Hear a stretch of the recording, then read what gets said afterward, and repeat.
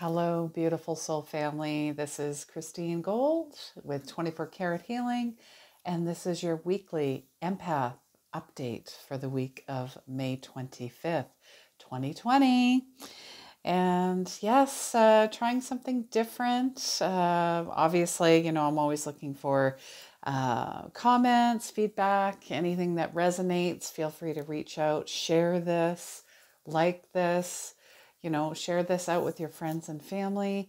And I hope my American friends are having a beautiful Memorial Day long weekend. We in Canada just had ours last weekend for, yes, that Victoria Day long weekend. And the message for the week, I see a lot of, we just had the new moon on Friday in Gemini. There are definitely many retrogrades still going on, but yeah, I just feel like we've turned a corner and we keep turning corners. So the overall theme for this week is expanded awareness. Now I've got a bit of a shine on the card here, but Azurite, it's asking us in regards to our intuition, just a lot of clarity. This is your overarching theme for the week, something that we all, including myself, need to work on. It's, your awareness is expanding. It's linked to your third eye, your perception around old beliefs, patterns, and deep, profound healing is possible on many levels right now with expanded perspective. So you're releasing old perceptions and you're expanding your awareness to bring about freedom and deep healing. As last week was about the, shining your joy, your inner child. So you're connecting and enhancing your intuition, following your own guidance, and Azurite will get you there as well, the stone. Transformation, old belief systems, your vision and insight. So it's attracting this because it's exciting. It's an exciting new level of consciousness. I can feel that. The veils of illusion are lifting. The old ways of being and thinking, they're falling away. They don't serve you any longer. It allows you to see yourself, your current situation, your journey with deeper clarity. Know that you're opening to higher planes of consciousness right now. All right, so that is the overarching theme for the week. And the next card, oh, look at that, Herkimer Diamond. Now, let me know if any of you have this stone. I myself do not. I mean, there's so many stones and so little time, right? And it's interesting, after expanding, your awareness, it's through your heart and crown chakras. Yes, a crystal kingdom, remembering and accessing your dream state.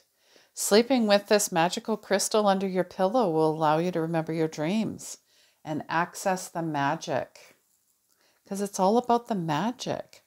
Working away new inspirations and clearing the blocks to your creativity, because your creative self is where you get all your inspirations, your dreams, your desires, your intuition. So this crystal is invoking your personality, vibrancy, shine, and the totality, magnificence.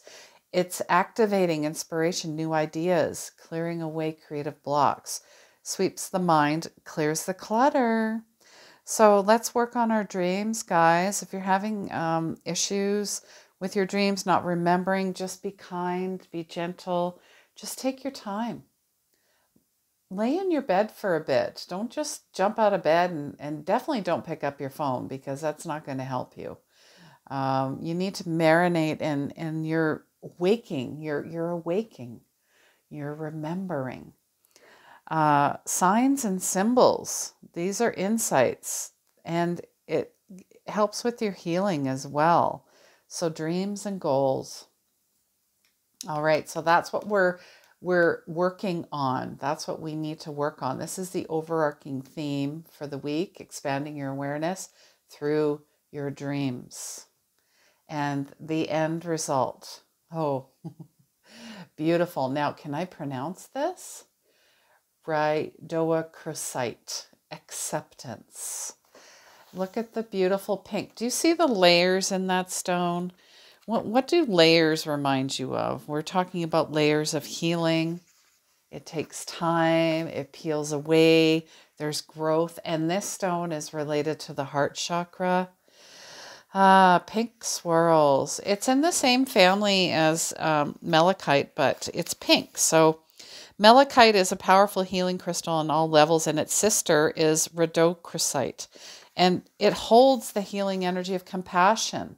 So self-healing and acceptance, energy, unconditional love, compassion. It supports if you're emotionally overwhelmed. It assists you to surrender and let go.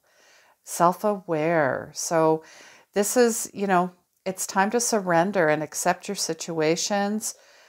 It's a sign that you're being encouraged to find a deep place of acceptance within yourself, those around you, your current situation, and forgiving perceived mistakes. There are none. And truly accept all as divine order and deep awakening in your world. With acceptance comes recognition. With recognition comes awakening and acceptance. So, overarching theme, expanded awareness through your dreams comes totality and acceptance. And I thought I'd throw in the energy card just for fun.